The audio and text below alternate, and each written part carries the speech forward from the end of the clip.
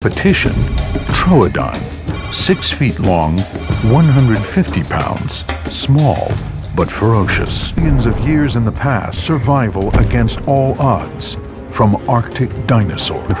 Paleontologists have recently unearthed 8 distinct species, represented by hundreds of fossils.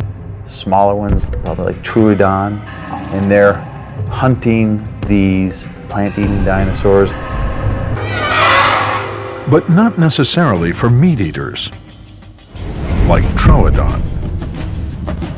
Troodon may have had an adaptation that would have turned the liability of darkness into a killer's asset. That the animal had unusually large eyes and an enlarged eye at night.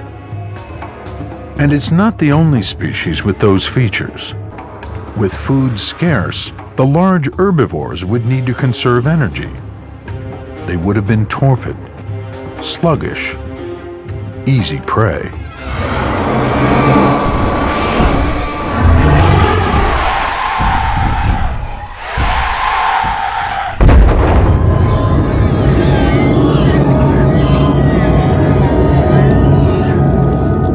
But maybe the plant eaters didn't hang around.